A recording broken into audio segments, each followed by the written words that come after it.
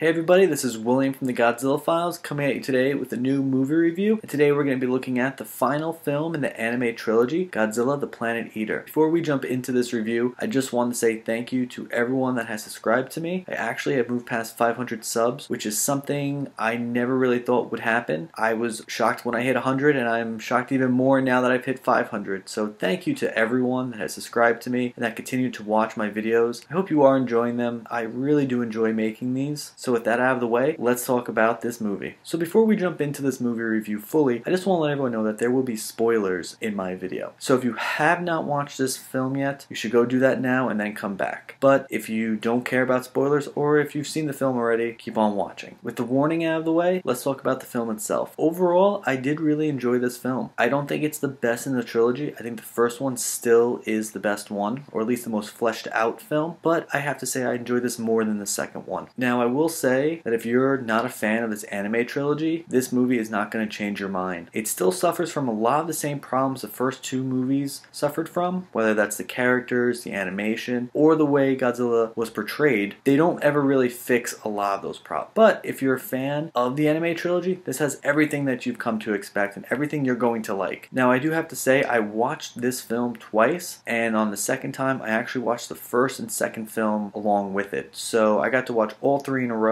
and when you do that, it actually comes together nicely in my opinion. I actually think this is the best way to watch these films. They really do need each other. These are films that can't really stand on their own, so that would be one of my recommendations, is going back and watching all three now that they are released on Netflix. So the big addition to this film is King Ghidorah himself. Now I have to say, when I was first seeing photos of him and the toys of him, I was not that excited. I really wasn't sure what to expect from him in this film. We saw Mechagodzilla turn out to be one giant city, so I had no idea what they were going to do with King Ghidorah. With that being said, I actually really liked how they used King Ghidorah here. I thought when he first appeared and started attacking the ship in space, it was really threatening. It was actually terrifying. It was the first time in a very long time that King Ghidorah felt like a real threat. The scene was done really well, and it set up King Ghidorah perfectly. Now when he started attacking Godzilla, that was also really cool. Godzilla wasn't able to actually hit him because they kind of said that King Ghidorah wasn't really in our dimension. It gets a little weird, and once again it kind of trips over itself with its own science, but I think it was still a really cool idea and how to do something different with King Ghidorah. You never see King Ghidorah's body in the actual fights with Godzilla. You only get to see his necks. I wasn't too upset about that. I know some people were really upset about the design changes for King Ghidorah, but I don't mind seeing him in different forms. You know, we see him with 4 legs, 2 legs, whatever the case may be. He's still recognizable as King Ghidorah, but they've tweaked him enough to where he is different, and it kind of actually fits with the universe that they were trying to create. We also get to see a little bit from Mothra, and this is kind of cool. I liked how they use her. You don't kind of see her physically, but more spiritually. You know, you do see the egg, but she's more of a spiritual being, and it's pretty cool. I think that makes sense for Mothra. She's always been considered spiritual in some way, or a kaiju that's treated like a deity. So this portrayal of her is actually in line with what we see a lot from other Godzilla films. And finally, I just want to talk a little bit about Godzilla. Nothing has really changed here with him. His character hasn't changed since probably the first one. You know, he is sleeping for most of the film, but then wakes up when things start going crazy. When Ghidorah starts appearing, this is when Godzilla kind of starts making his moves. And it's pretty cool. I like their fight in the beginning when Godzilla's actually attacking Ghidorah, but overall, I don't think this Godzilla really has that much of a personality. I don't know, he's just not as interesting as probably the other kaiju in this whole entire series. He kind of seems to have taken a step backwards when I compare him to all the other kaiju in this series. So unfortunately, he might actually be the weak link. So with the kaiju out of the way, let's talk about the humans. Once again, they are another weak point. I don't think they did enough with these human characters. And it's crazy because we spend the most amount of time with them. They just don't grow in any meaningful ways. Maybe it was because they didn't have enough time, and I do know this was supposed to be almost an anime series, not actually a set of films. So in this one, we kind of focus more on the last alien race and how they worship King Ghidorah. Again, this is a really cool idea, but that's about it. They don't really ever go too much deeper with it, and I think they could have done a lot of interesting things with this idea, but they just never went that route, and this just becomes an interesting idea that wasn't fleshed out. The human characters themselves don't do much or don't really add much. They're interchangeable. We're supposed supposed to care about some of these characters or these side characters, but you know, you're not going to remember their names. And part of that is because they're so generic. So you're never going to get as attached as you should. One thing I've talked about in the past is the animation style. While not my favorite style of animation, I think this is the best looking film from the trilogy, and they fix a lot of the mistakes that the past two movies were making with the animation. For example, I think Godzilla looks the best here. I think the way he moves looks a lot better. You know, he feels like he has weight to him now. I think Ghidorah looks amazing, and there's just some really nice shots in this film. It really seems like they hit their stride here in this film, but I will say this, there are still moments where this movie does not look good. And if you're not a fan of this style, I don't think this is going to change your mind, but I have to say it definitely looks a lot better comparatively to the first two films. Sadly, one of the areas that this film is actually worse off than the other two is in the music department. There are no memorable pieces of music in this film. I can't think of anything, and I've watched this movie twice, and the music did not stand out in any way. And I'm a very big fan of music in general, so I'm always hoping for something really good, and the Godzilla series provides a lot of great music, but this film is definitely weak in this aspect. So finally, when I think about all these things, it really comes down to, would I recommend this film? And as I said before, if you're a fan of the anime trilogy, this is right up your alley. I think this will end the trilogy in ways that you will like, and also end it in some surprising ways. But on the other hand, I would not recommend this to people who have not been fans of the past anime films. And that's unfortunate because I really was hoping that this film, while not save the trilogy, would at least make people say, you know what, it wasn't as bad as I thought these movies were going to be. And, you know, I'm not sure that there's enough here for me to recommend people to go watch this if they've had doubts about this trilogy already. This is definitely an anime first and a Godzilla movie second. I think that's one of the biggest problems with this trilogy in general. But also, at the same time, I think this is one of its strongest points because I think this opens up the Godzilla franchise to new eyes and takes it in some interesting ways, some ways that worked and other ways that didn't. Really what it's going to come down to is how you felt about the past two anime movies and if you really want to see how this trilogy ends. But for me, I do think it is a little bit more enjoyable than the past two films. Alright everybody, let me know in the comments below what you think about Godzilla The Planet Eater. Was this a film that you enjoyed, or do you wish these anime movies never happened? And as always, I thank you guys for watching this video. I hope you did like it, and I will see everybody later.